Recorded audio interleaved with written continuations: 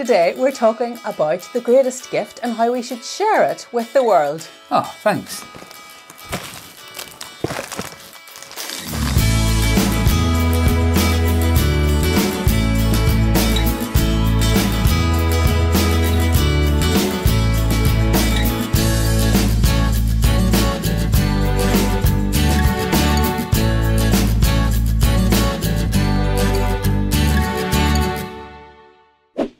Well, hello everyone and welcome to CAMSA Connect, your weekly worship service from Cambridge Salvation Army here in the UK. Today we have a great episode lined up for you with great music from our worship band, a great word of personal testimony and some time for the children with Divinia, which will also be great. And we're showing you all these great things to help talk about the greatest gift.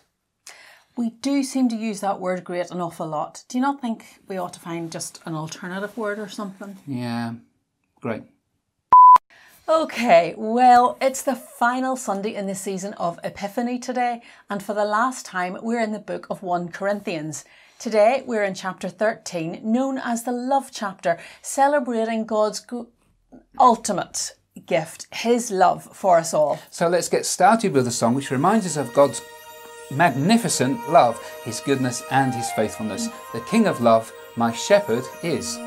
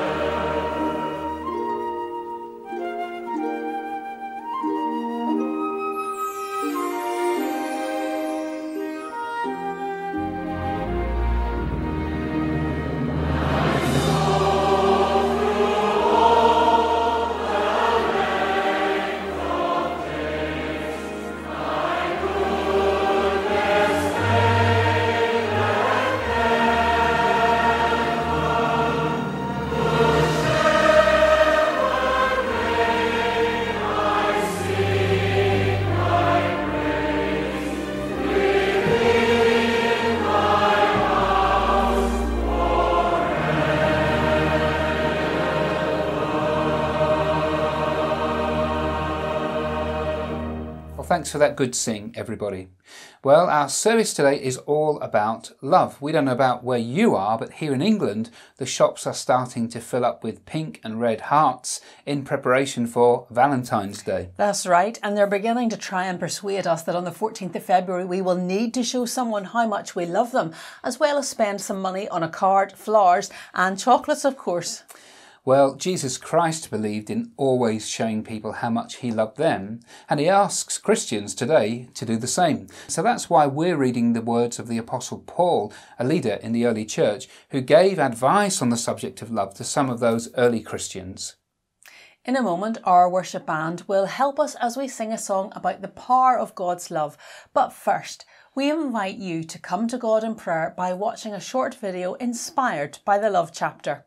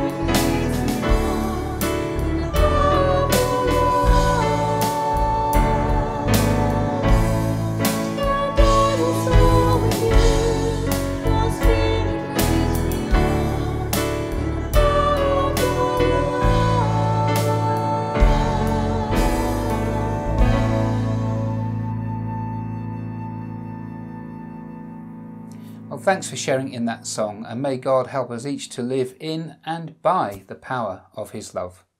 OK, well, coming up shortly will be the weekly update from Norman, the online offering, and Davinia has a story for the children.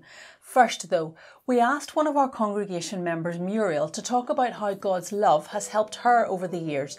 Here's what she had to say. When Major Martin asked me if I could talk of God's love in my life, I thought, oh dear. But thinking about it, God's love has helped me in many ways. From a child, I was taught to love Jesus, but there came a time in my life when I had to make my own decision to serve God. But when asked to do anything in the corps, such as perhaps take on a position or something like that, then it got the same response, oh dear, don't think I can do that. But God had different ideas and he helped me. Times when feeling alone, I would turn to God and ask him to help.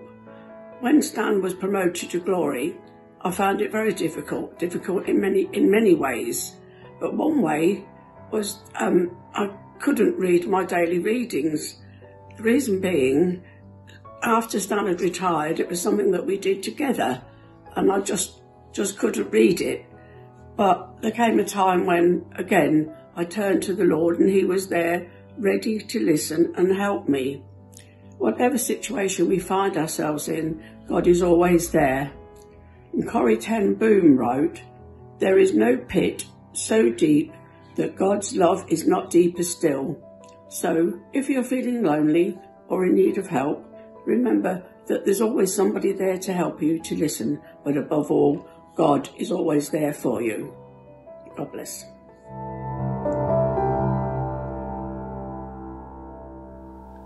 Hello everyone. I do hope that you're enjoying sharing in our worship today. We're grateful to Muriel for sharing how God's love has helped her, and we are all encouraged by her testimony. Well, can you believe it? The first month of 2022 has almost gone. So by now, you will have all got used to writing the correct date on letters and documents, I guess. But as the end of the month looms, well, it's tomorrow in fact, I would remind you the link to make donations for our 2021 Christmas presentation, It's Virtually Christmas, which was a fundraiser for our chosen charity, the East Anglian Children's Hospices. This expires tomorrow. So the link is listed in the video description below for the final time, and this is your last opportunity to make a donation should you wish to do so. We're indebted to Lieutenant Colonel Alan Bateman, who regularly produces monthly prayer leaflets for our Corps. Next month's issue is now available, and the topic headline is Why Pray? And although it is prepared for the Cambridge Corps Prayer Network, it is available to anyone. And should you wish to receive this electronically, then please contact our officers as noted in the video description below, and they will be pleased to send it to you.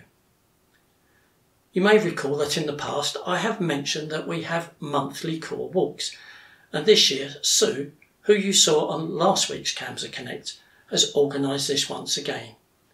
A list of these walks is available to anyone. Yes, I mean anyone. Anyone who wishes to enjoy the beauty of God's world whilst walking and sharing in fellowship with friends. Again, by request to our officers, the scheduled list of walks can be made available. Talking of sharing, there are many of you that take the time to watch CAMSA Connect each week, and if you are local enough, then perhaps you might like to join with us for worship every Sunday at 10 AM at the barracks. We are planning to continue worshipping here until our building's refurbishment is completed, which we hope will be towards the end of February, although plans to commence worship there again are dependent upon fitting out time and reinstating stored equipment and the like. We're so very grateful to our viewers who donate using the Givt app, and last week's donations amounted to £141.25. Let us now give to the Lord once again as we take up the offering.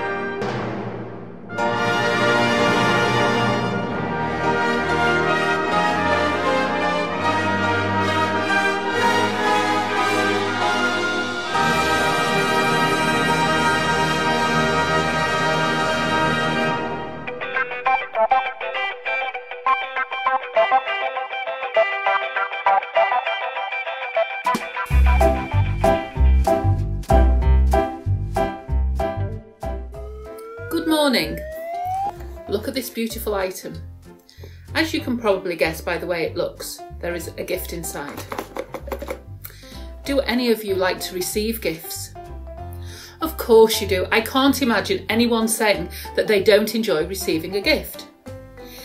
If I were to give you this package, but then ask you to give me £5, would it be a gift? No. If you have to pay for it or do something in return to receive it, then it isn't a gift, is it? What was the best gift that you ever had? Was it a bike? Or maybe it was an Xbox or PlayStation? Or for some of you it might have been a remote control car? Or it might have been a favourite stuffed toy? What is the special gift we have received from God? It is the gift of love.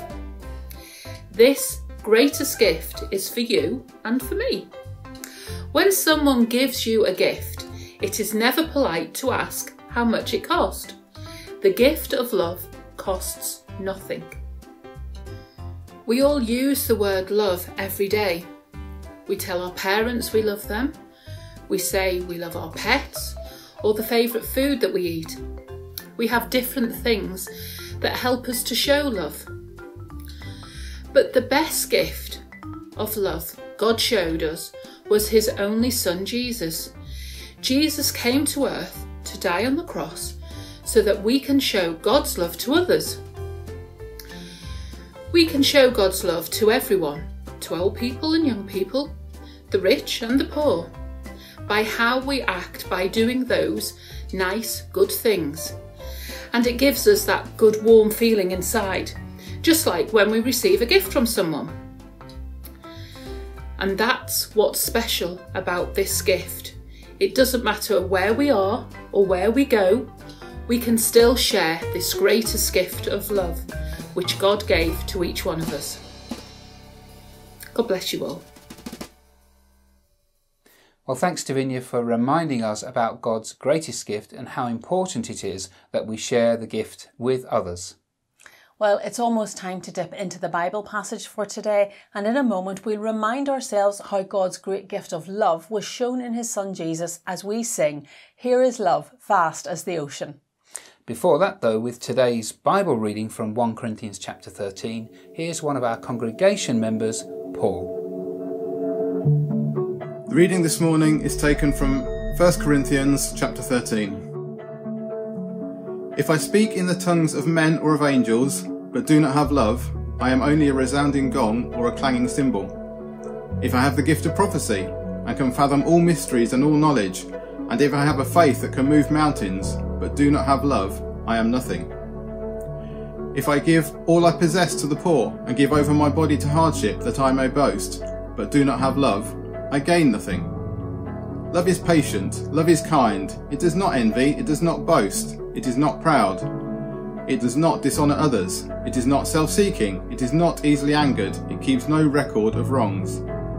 Love does not delight in evil, but rejoices with the truth. It always protects, always trusts, always hopes, always perseveres.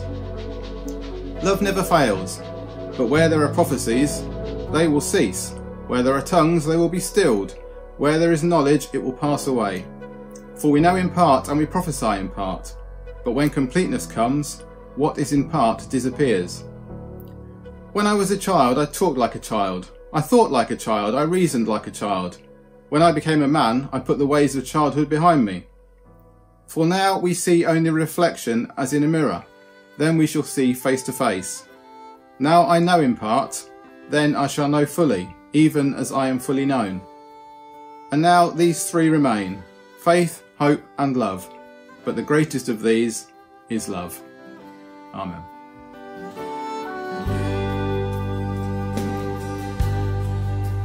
Here is love, vast as the ocean, loving kindness as the flood. When the Prince of Life, our ransom, shed for us his precious blood, who his love will not remember, who can cease to sing his praise. He can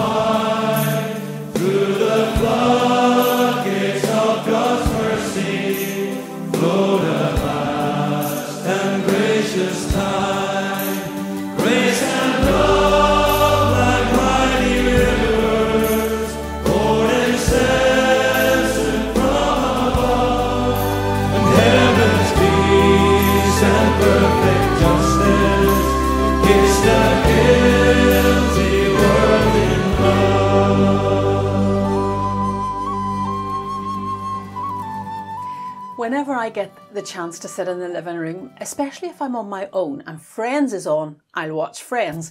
It's funny and it makes me laugh, even though I've seen it over and over. Well, there's one scene where Chandler has decided that he wants to tell his girlfriend Janice that he doesn't want to go out with her anymore. Unfortunately, he's about to do this on Valentine's Day, and the conversation goes something like this. There's no way for me to tell you this. At least there's no new way. I don't think this is going to work. And so Janice replies, that's fine. Don't you know it yet? You love me, Chandler Bing. Oh no, I don't. You seek me out. Something deep in your soul calls out to me like a foghorn. Janice, Janice, you want me, you need me, you can't live without me. And you know it. You just don't know you know it. So my question is this. How do you know you're loved? Is it enough to say, I love you? Or should action go along with the words? Well, let's take a look then at this chapter of 1 Corinthians 13. It's called the love chapter and it's read at weddings, and really I could just read it to you again and just leave it there because it's quite simple and it's profound and really does not need much of an explanation. However, it answers that question for us of whether or not the words, I love you, are enough. You see, the people at Corinth were having difficulty with one another. She's got a better gift than me. I wish I could be like him. And Paul says, hold on a minute. It doesn't matter who can do what. What matters is love. And it's not just any kind of love, it's agape love, which is faithfulness, commitment, and an act of will. In other words, it's unconcerned with the self and concerned with the greatest good of another. And this kind of love is so important that it's mentioned 200 times in the New Testament. Now, you'll be glad to know that we're not going to look at all 200 verses. However, there is one example we are going to look at, and it's simply this, and I'm reading from the Passion Translation. For here is the way God loved the world. He gave his only unique Son as a gift. So now everyone who believes in him will never perish, but experience everlasting life. Remember, I said that agape love was faithfulness, commitment, and an act of will. Jesus came, gave up heaven to come to earth. That's commitment. He stayed true to his purpose even though he was rejected, betrayed, beaten. That's faithfulness. And in the purest act of will ever, he stretched out his hands on the cross and became the greatest gift ever. That's what agape love is. Unconcerned with self and concerned with the greatest good of another. It's completely unconditional. God never says to you and me, I love you, but... Oh, I'm sure there are things that he would like to challenge us on, but they are not conditional on his love. He just loves. Just think about it. He was turned away from his own hometown. He was constantly fending off questions from the religious leaders trying to trip him up. His disciples around him were sometimes not with the picture. His own people called for him to be handed over to the Romans, and then he was betrayed by 2 of his disciples before he was crucified. No, he loved so much. He willingly turned his face to what he knew would mean his death for you and for me. The love chapter, as 1 Corinthians 13 is called, is about you and me loving with that faithful, committed act of will love that we see exampled in Jesus. And if I can't example that love, the greatest gift given to you and me, well, here's 3 things that Paul says about that. I would be nothing more than a clanging cymbal. I am nothing. I would gain nothing of value. So I could do all manner of great things, but if I don't do them with love, it's worth nothing. So here's that question again then. Are the words, I love you, enough? And the answer, of course, is no. There has to be action. God's agape love was shown to you and me by giving us Jesus. And Jesus showed agape love by dying for us, the greatest gift. Well, the greatest gift that you and me could give to someone else is to show them love, as described in Corinthians. Faithful, committed, an act of will love. There are three things Paul says that remain: faith, hope and love. Yet love surpasses them all. So above all else, let love be the beautiful prize for which you run. Please join us in a short prayer. Father God, thank you for your great gift of love, reaching us whoever we are, surrounding us wherever we may be.